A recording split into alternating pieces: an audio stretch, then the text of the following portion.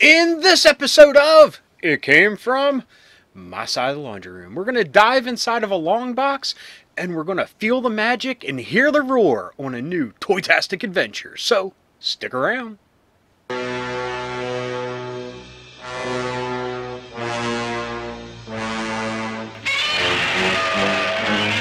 Hello and welcome to It Came From My Side of the Laundry Room. In this week, we're going to kick things off with What's in the Long Box. What's in the box? What's in the long box?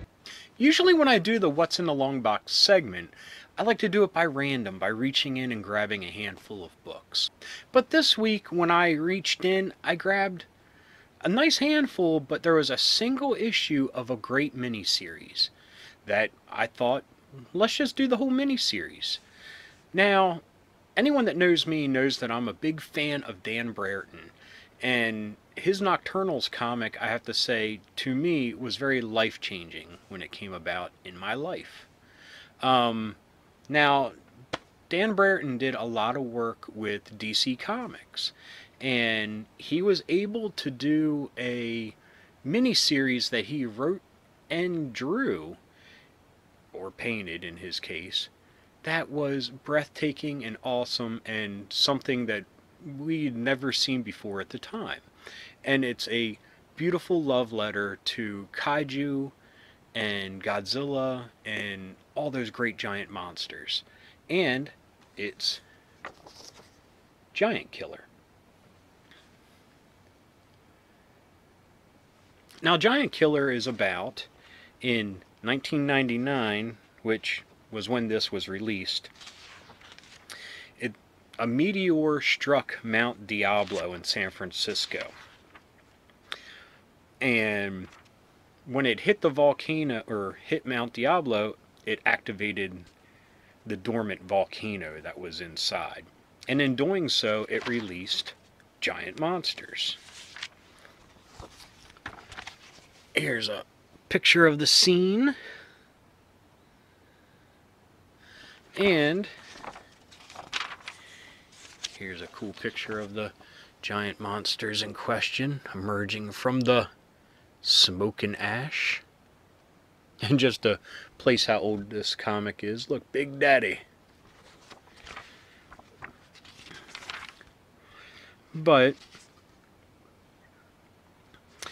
in order to fight back this giant monster menace that has come about, they were able to find a fang of one of the biggest of the monsters, and they extracted some DNA from it, and in it they created Jack.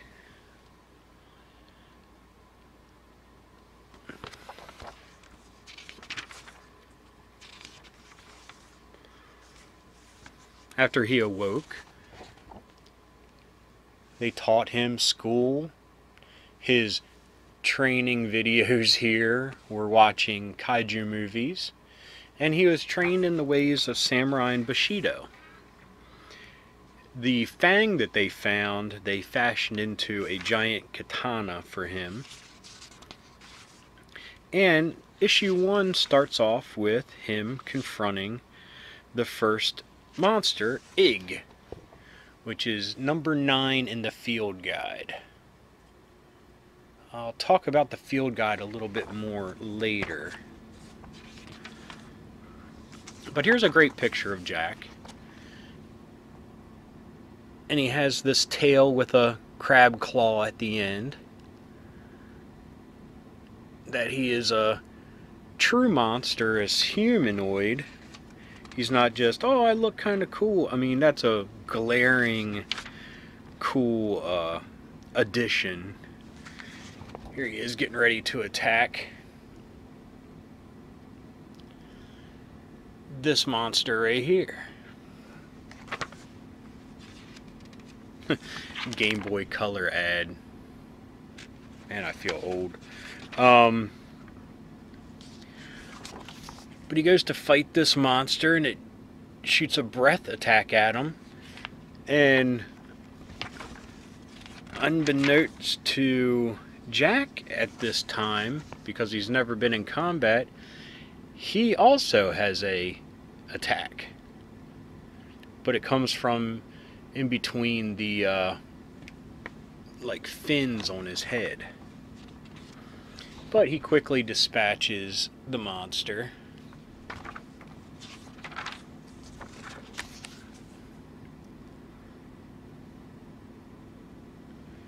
Rush Hour. Own it on VHS and DVD. Man, that's awesome. Here's another great picture of Jack, the giant killer. But that is the end of part 1. It's a great primer into the world.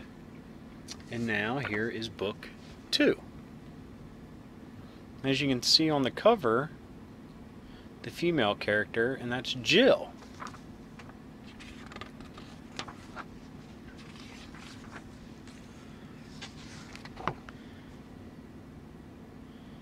And you learned that Jill was the one to make the field guide that the military and the world in general used to identify these monsters.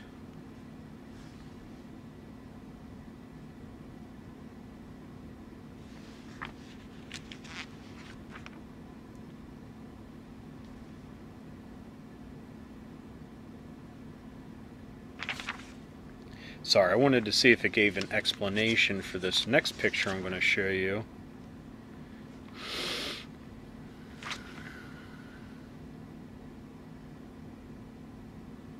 But here are two of the monsters together, and it says that they were just frolicking in this river here. So I don't know if that's a mating ritual or they're just pals chilling out. But they stop what they're doing and look right at Jack as he's standing there watching. Oh, and by the way, the whole area around San Francisco is bathed in toxic gas from the volcano and everything.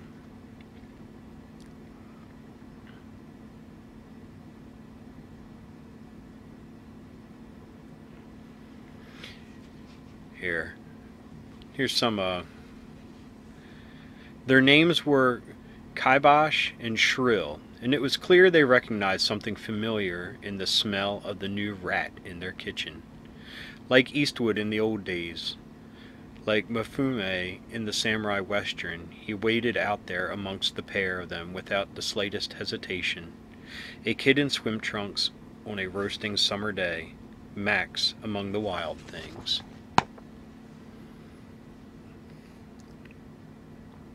You can see a good size comparison because Jack is much taller than a human, and then you can see how big they are.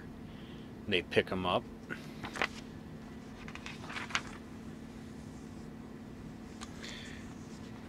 Then the one goes to eat them, and then they get into a fight. He gets thrown to the ground.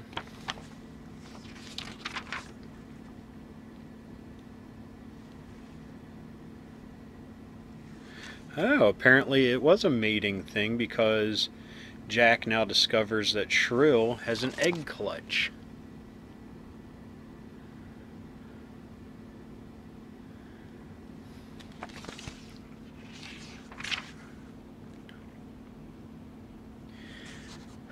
There he is, zapping her. This cool head manga beam there.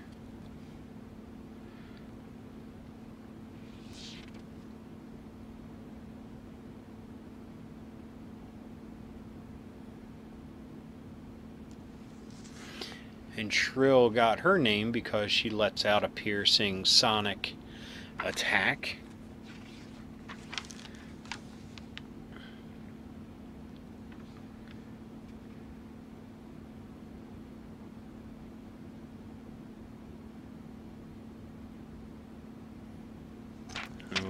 This might be a little bit grisly for younger viewers, but here he is dispatching Kibosh with a sword through the eye. And then he takes out the eggs.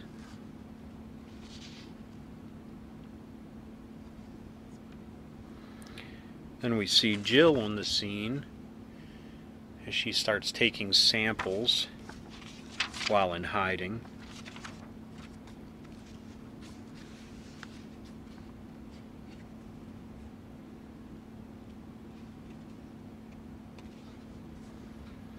And then they meet each other.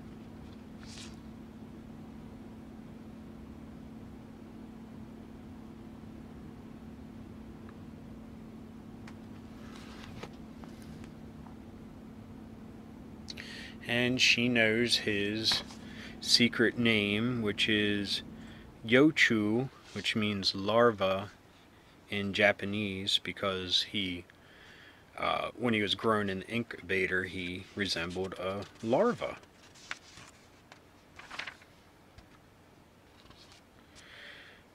And we find out Shrill is still alive, but Jill takes her out with one of her nifty crossbow quarrels.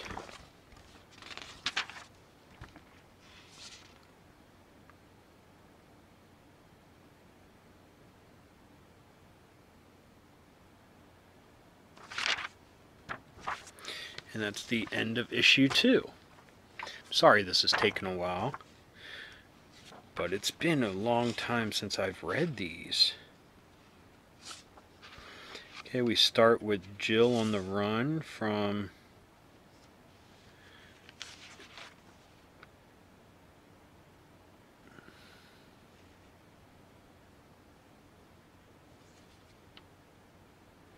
a special agent after her. And then she comes face to face in her car with this kaiju.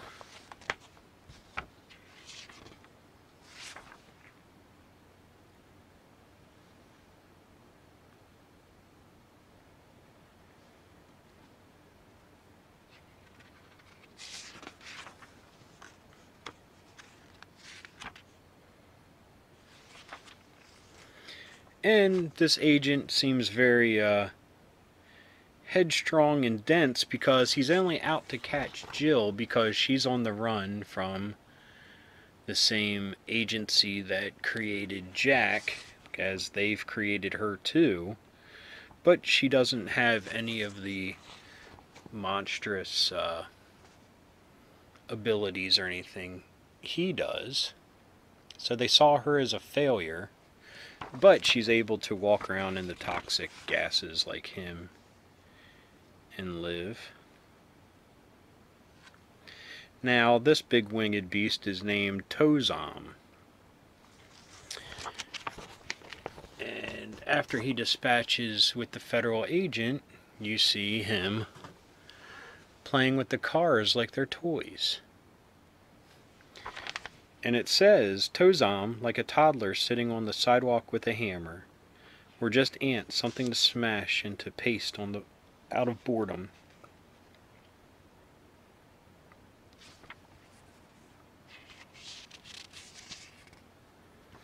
But the agent isn't dead.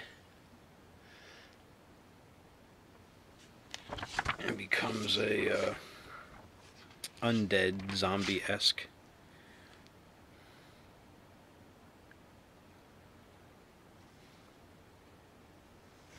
Here's another kaiju that Jack is watching. Looks like Tozam shows up on the scene. And then they begin fighting.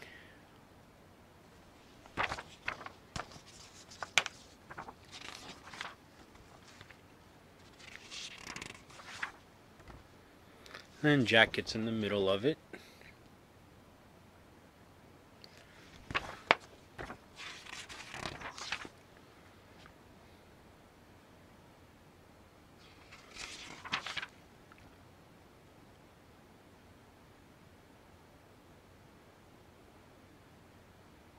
Banjax, that's the monkey one.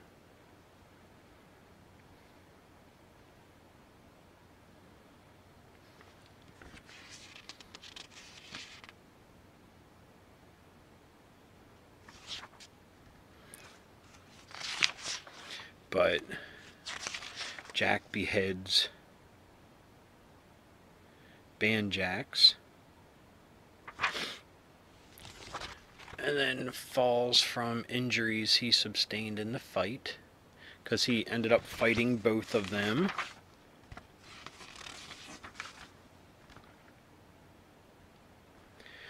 And we see Jill has some super strength here as she carries him to freedom.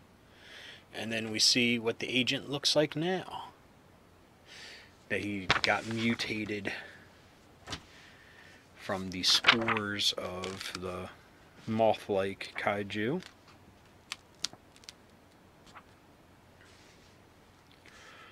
Here we see that there's now like death cults that worship the kaiju.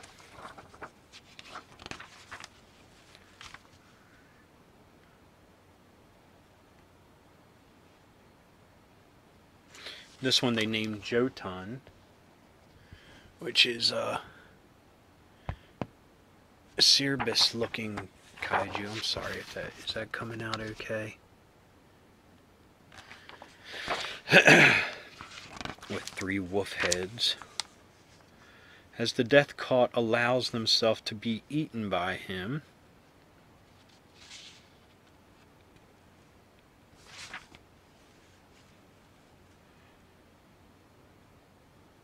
Oh, that's her story. I was completely wrong, folks. She wasn't created by them. She was mutated in the gases as well. She used to be an FBI agent. As we can see, she's telling Jack her story. And then she was sent to the same agency where they monitored her.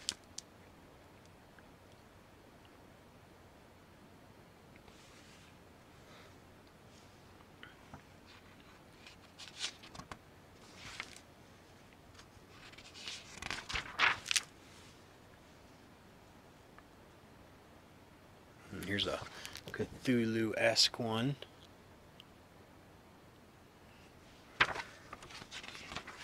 See, that's what I mean. It's like a love letter to the monster movies, the kaiju movies, the giant monsters in general, because each one of them's kind of represented in one way, shape, or form. Like this with Cthulhu. That's a nice picture. But as we're a little bit more than halfway through here now. Oh, and look, they're saved by one. Here. This bat one.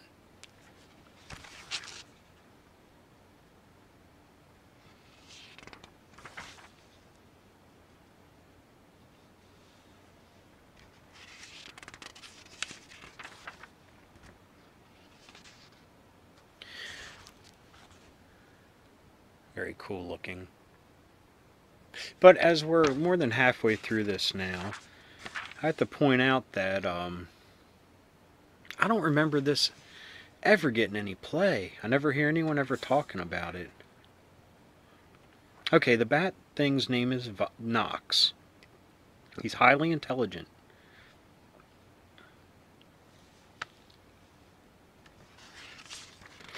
And it's a friend to them. So that was book 4. Did I show the cover? Can't remember if I showed the cover to 3 either. And now here's book 5.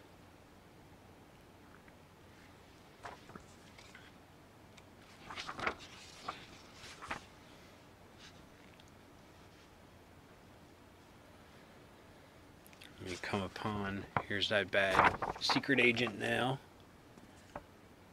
Followed them to Nox's cave.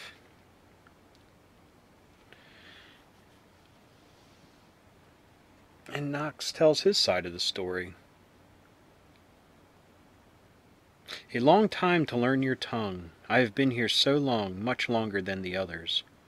There have been others like me long ago. Many traveled to the world of the man before this, and through many ages. 600 turns around the sun have I lived here. There were fewer men then.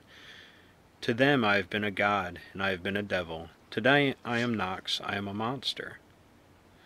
The young destroyer, small, like the men things, and yet have slain so many of us, the men things must be proud. Which Jack responds, I don't care about that.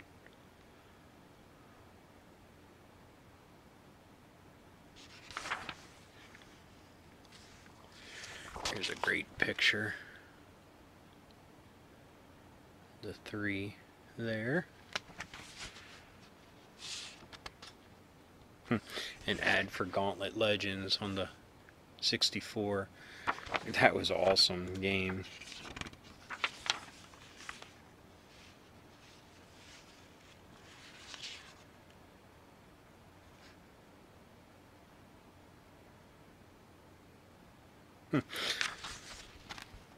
And Jill dispatches secret agent guy by throwing a rock and knocking his head off. That's pretty awesome.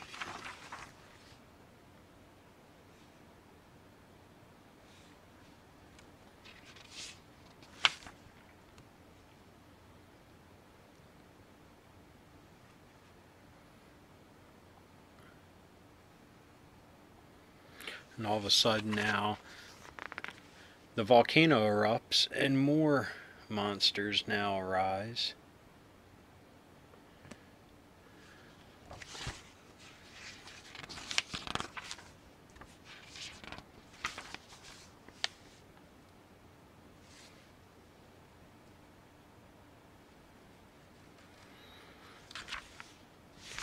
This one is now coming up over the rise, and Jack asks Knox to take Jill somewhere safe. Of course, she doesn't want to. And this one's name is Lava Baby.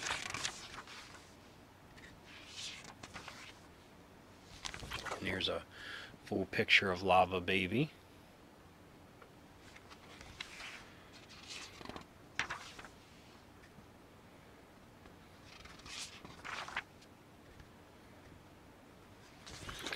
Jack hits him with his head beam. And goes in for the stab.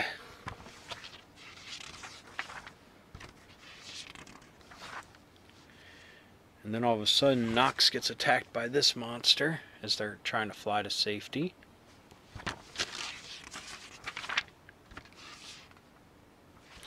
So that was the end of part 5. Now here's part 6. Which is a little bit thicker. And then this one came in January of 2000.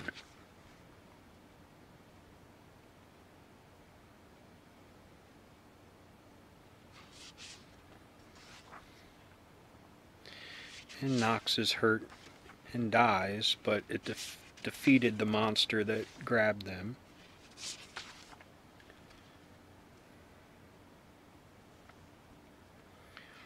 And then here's the biggest of all the monsters, the king of them. As you can see, Jack all the way down there. To how big it is. Let's see if I can find its name.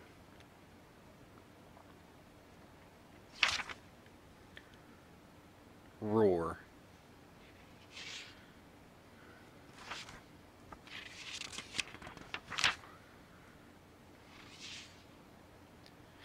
Jack tries to shoot it and it just kind of slows it down for a second. And there's another size comparison.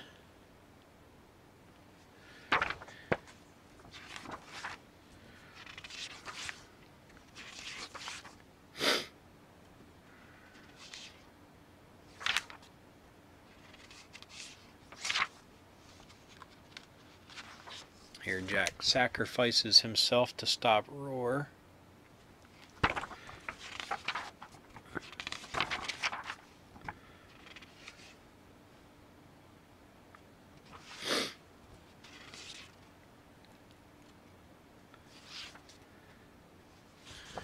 Which then sets off the volcano in a weird rift that sucks all the monsters in and returns the area back to normal with blue skies. Wild Wild West. Wild Wild West.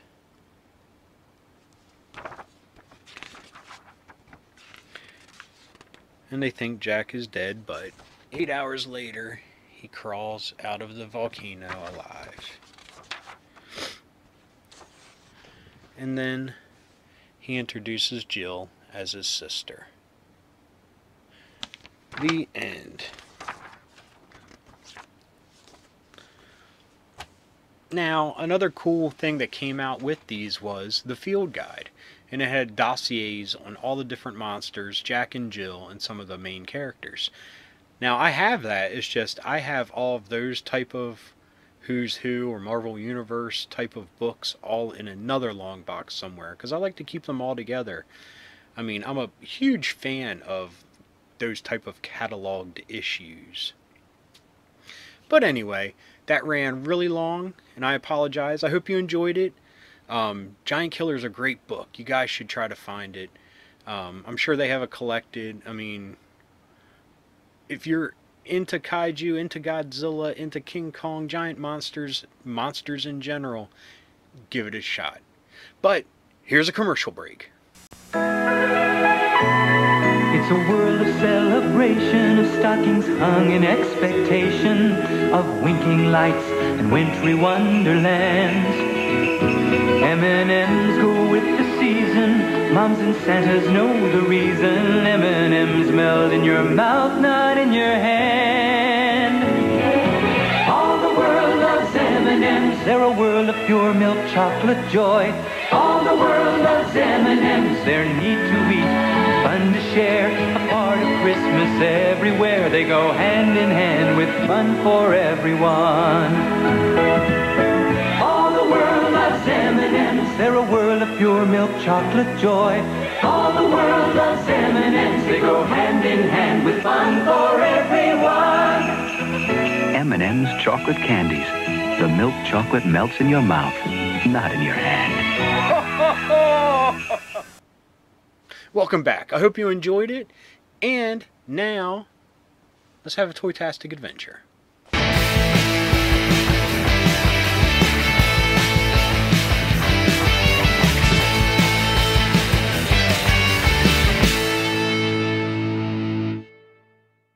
We'll keep this toy-tastic adventure pretty short, because I don't have a lot of these, and only one of the bunch is one I actually had as a kid. The rest of them I picked up. Now get this, there was a church consignment shop that I used to frequent a lot, and its whole shtick was you could fill up a whole paper grocery bag for $1. And sometimes I really lucked out, and they had some great toys. And they had these three. They had Tigra, still with his action feature. A little beat up, a little worse for wear, but it was a figure I always wanted as a kid. Always loved the character and never had, so great way to pick it up. They also had Chitara. Her action feature is still intact. She's in pretty good shape.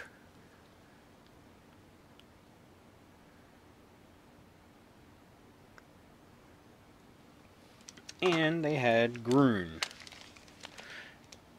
Action feature still, like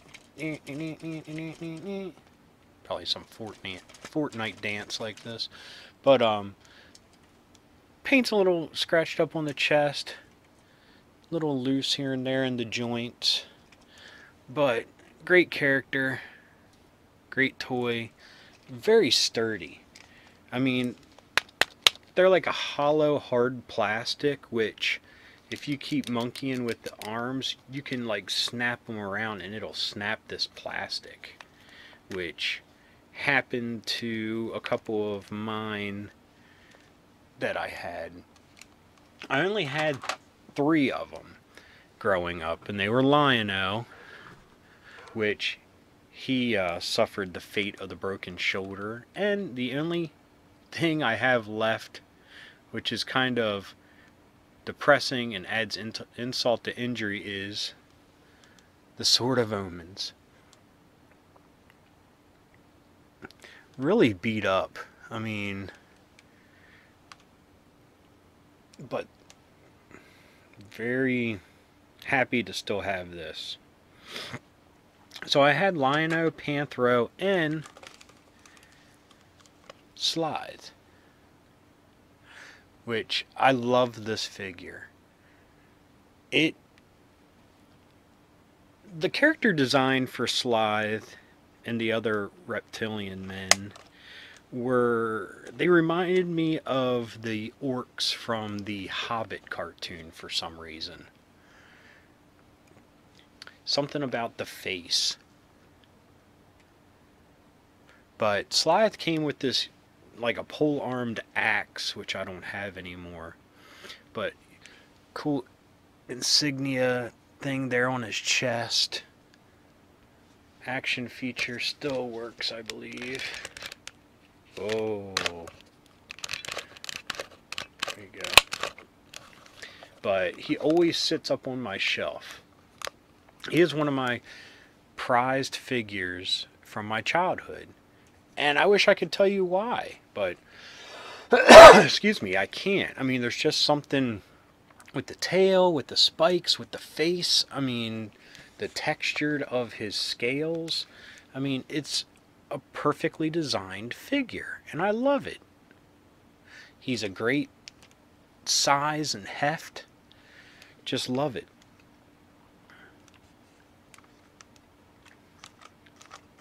Now, I apologize again for the comics running a little bit too long and the toys running a little too short.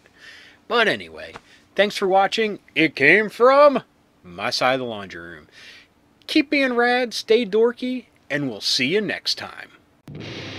Thank you for watching this episode presented by My Side of the Laundry Room. Please check out some of these other recommended videos, and if you enjoyed what you've watched, please hit the subscribe button. You can also follow on Twitter, like on Facebook, and read up on My Side of the Laundry Room at our blog. Thanks for watching. Until next time, keep being rad and stay dorky.